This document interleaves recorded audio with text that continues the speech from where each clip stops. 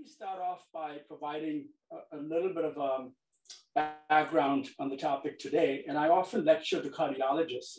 And really one of the things that I start off by saying as somebody really interested in prevention is this fact that we often ask the right questions, but unfortunately in the wrong order. And what do I mean by that?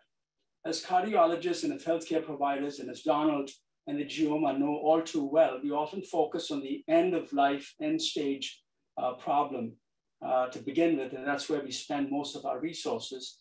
When actually where we want to be focused is really on prevention and focusing on improving not only lifespan, but also health span.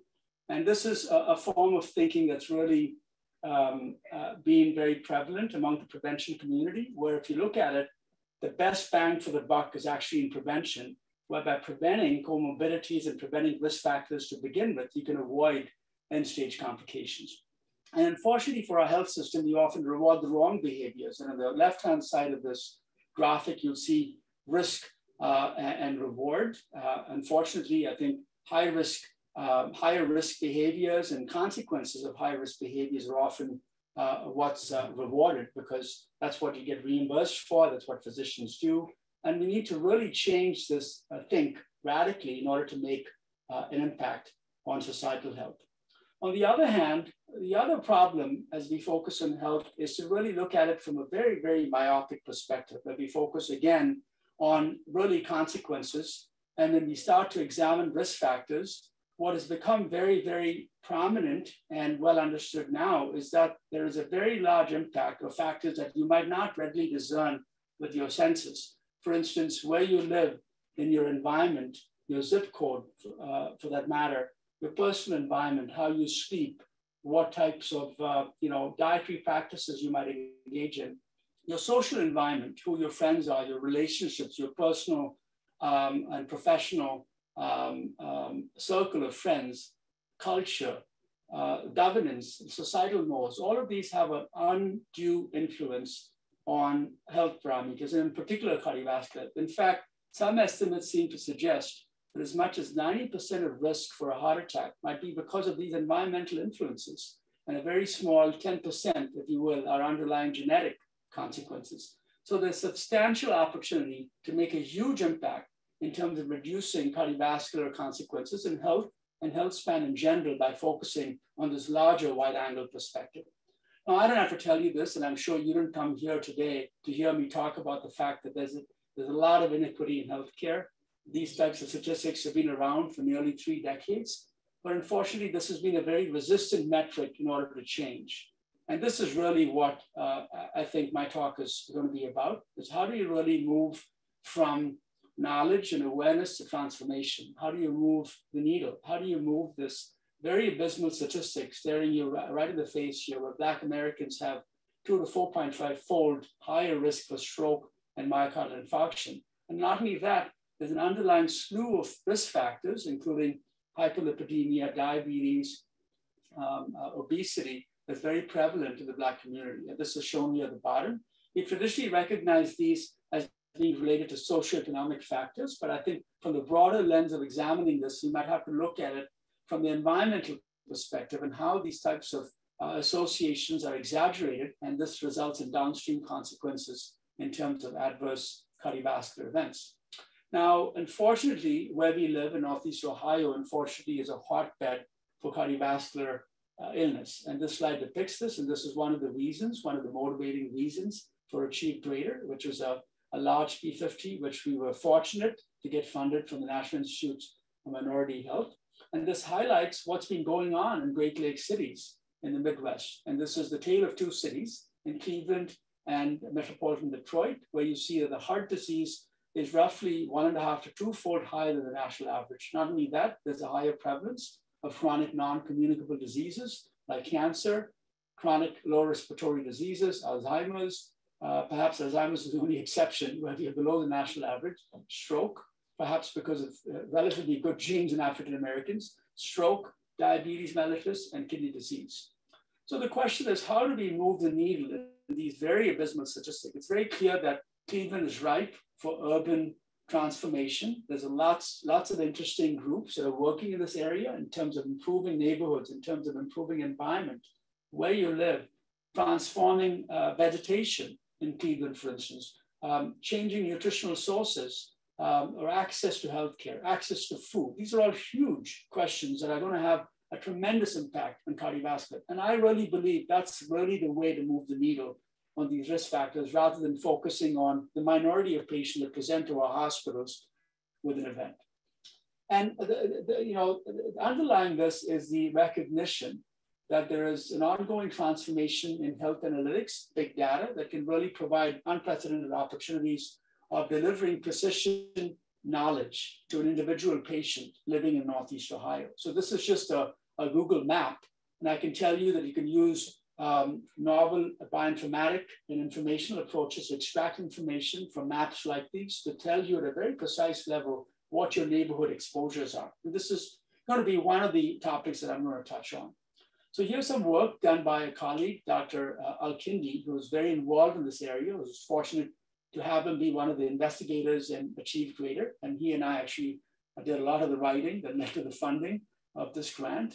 And this slide depicts approximately 5.7 million deaths at a county level in North America. This was done between 2012 and 2018. And although a little bit complex, let me just walk you through it.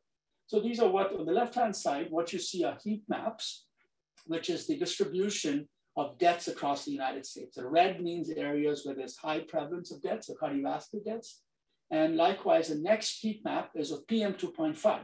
This is a geographic distribution of where highly polluted areas are in North America. And you can see that most of the higher areas of air pollution are predominantly in the Midwest and the American South. The Mountain West and the Western United States happens to be relatively cleaner for air pollution. And in the bottom, you see social deprivation index. And this is an index that's using 7 different parameters, ranging from poverty, education level, whether or not you're renting, where you live, et cetera.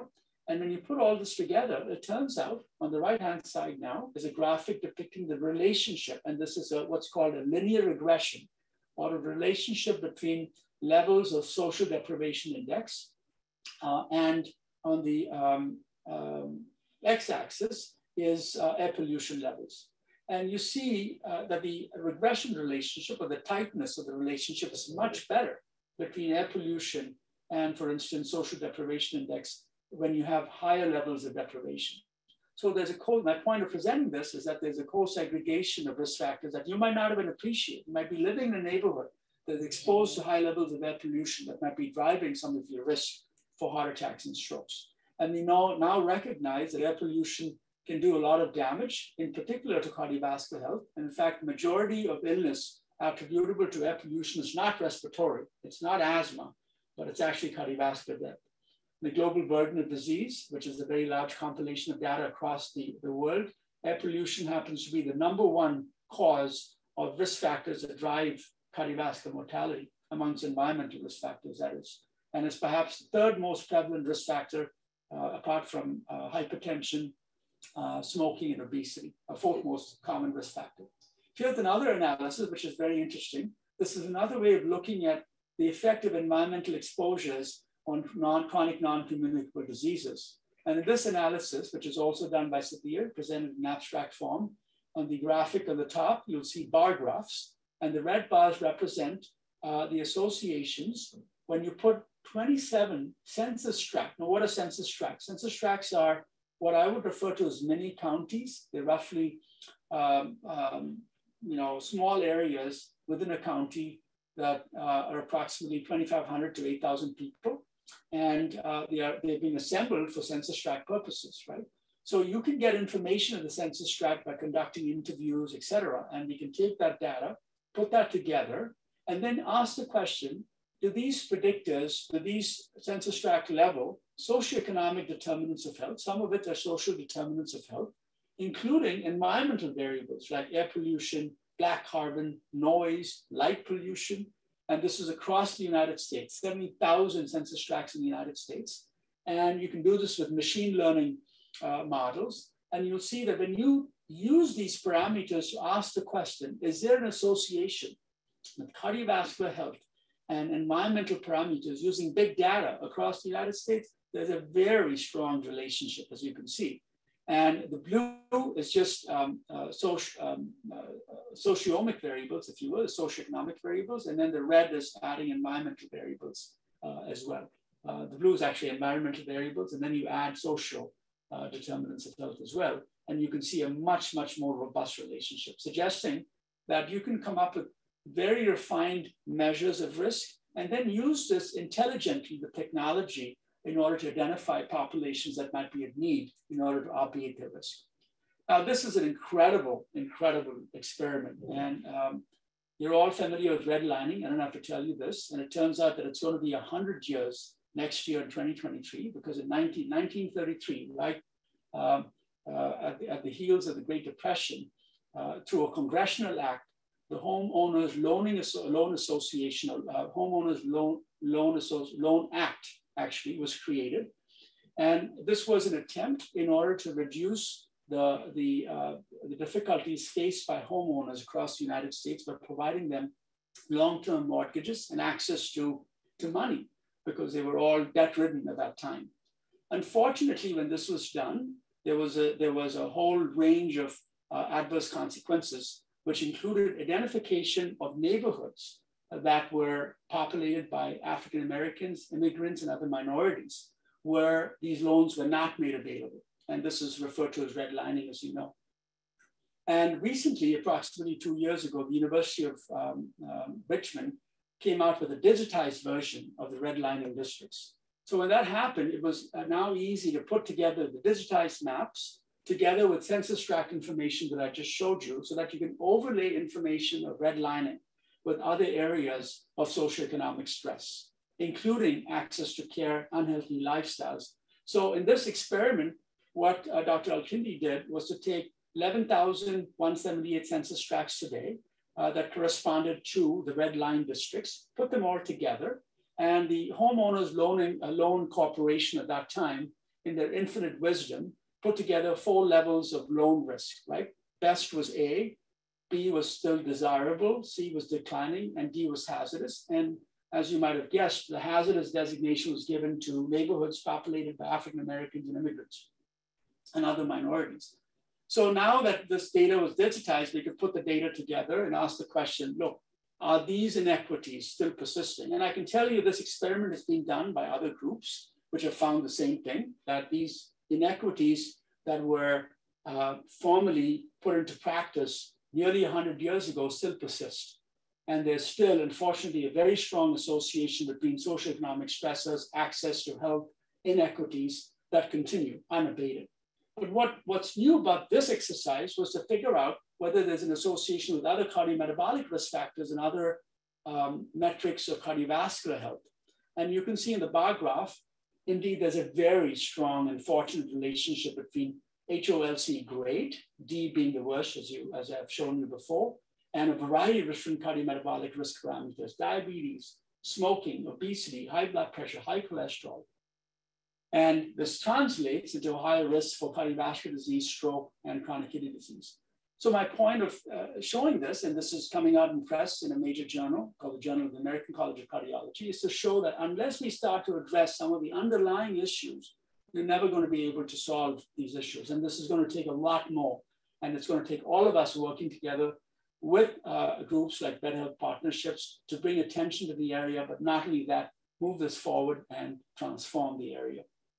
Now, this is, again, a very similar exercise looking at Northeast Ohio here, and we're doing a very similar experiment where we are overlaying redlining districts, which is shown here, I believe. I can't see this in my slide here, but I believe the redlining districts are probably on this side, in the left-hand panel, A, B, C, D, and that quite nicely overlays with prevalence of chronic disease, cardiovascular disease, and stroke prevalence. So this is going to be coming out pretty soon. So how do we get to solve these problems? I'm a strong believer that precision medicine and technology has to be a part of the solution in order to do this. And when we talk about inequities to care, there's a fundamental problem. There's a problem with care delivery, which is not only just something that's applicable to the African American or disadvantaged community, but just about to healthcare in general, where there's a problem with ensuring that your patients get access to the right treatment, that they are diagnosed appropriately, that they utilize appropriate health services, they have access to the appropriate health services, and furthermore, finding ways in which they can adhere to those therapies. And again, there's a revolution in precision medicine tools where we can use big data approaches, machine learning, AI, in order to provide a very refined estimate at low cost, right? Mind you, at low cost. And this will all be done behind the scenes by a computer that can come up with an algorithm that tells you you're at risk and notify physicians and other healthcare providers.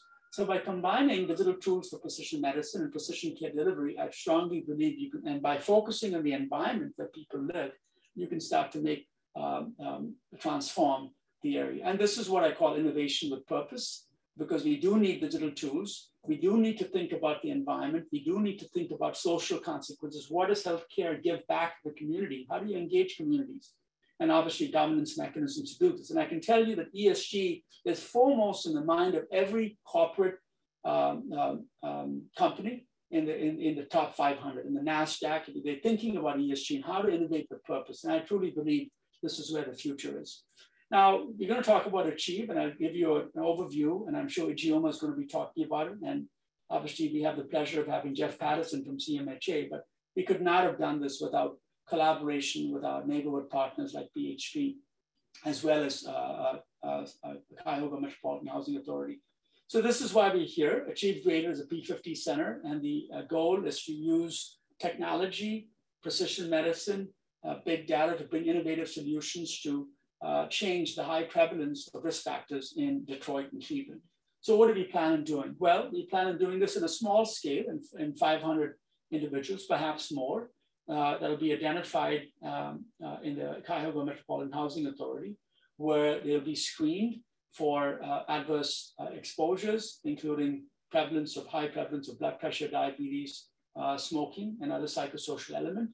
And this is where I think the magic happens, where a community health worker that will work as literally a health concierge will work with each of these individuals to identify the socioeconomic needs and bring solutions to the table through innovative platforms that can provide us information in real time so that we can actually help people.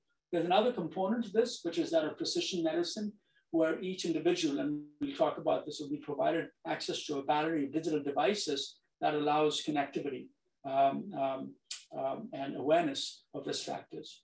And the community health worker is going to be a very important part of this. We also plan to use a precision medicine tool, which is clinically approved, called a calcium score. That's a very accurate estimate of cardiovascular risk. And underlying all of this is this intervention that we have called a pragmatic, personalized, adaptable lifestyle and life circumstance intervention, which is really a tool that we are going to facilitate utilizing the community health worker. What do I mean by that? Well, it's pragmatic because it really links patients to existing and available social services that they might not be aware of in their community, personalized because depending on their circumstance and the level of education, as well as other help that they might need with medication adherence, this might really provide a motivational tool to really help patients in a very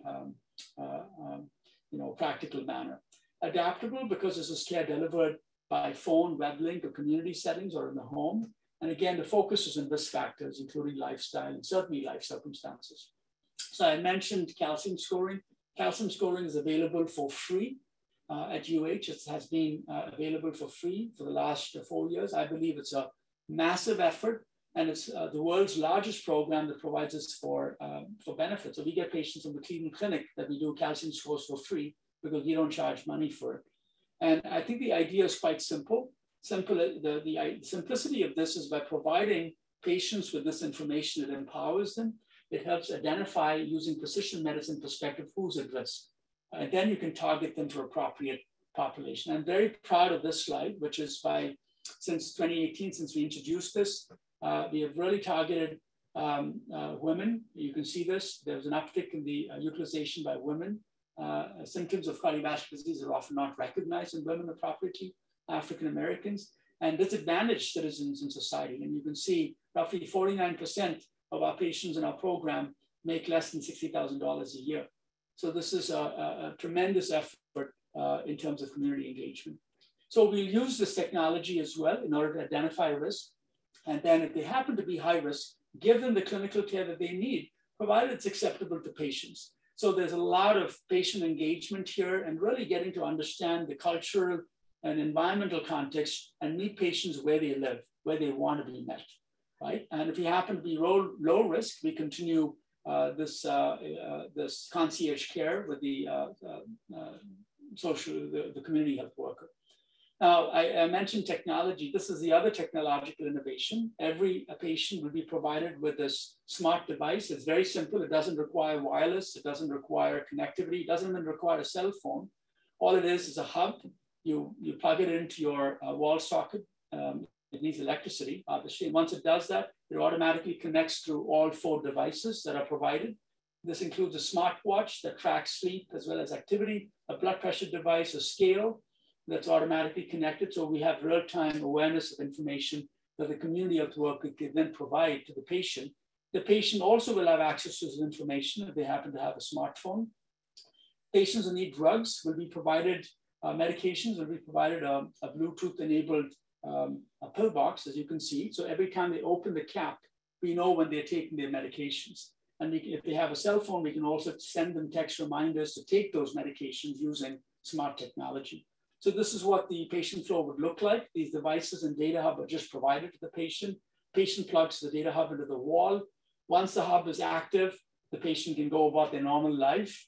And they might have to check their blood pressure once a day. And once that's done, they don't have to do anything. It automatically goes to the cloud. We have access to the information. And they can all have access to their information as well, because this really helps engage patients and make them aware of their activity levels as well as sleep levels. And then, as I mentioned, we can give them reminders and notification that can be sent directly to the patient if they want that is. And this way we can really make an impact on some of their cardiometabolic risk parameters. So thank you again. I think the work is just starting right now. I could not be more thankful to Jeff Patterson, colleagues from CMHA, who've been infinitely patient and also kind with their time. Clearly, Better Health Partnership and Rita, you've been a great leader, a great collaborator. Jonathan, all my colleagues at the University Hospital, a special thanks to Severe and Kendi White and Jackson Wright, who are our colleagues at CASE. And obviously, you'll hear from Ijeoma about all the wonderful collaborators in Detroit that we happen to have the good fortune of working with. Our team, Achieve Greater team here, starting with Heather Conger, Fonda, Kiana, Yasvi, Tyler, and everybody else. So thank you again for the opportunity.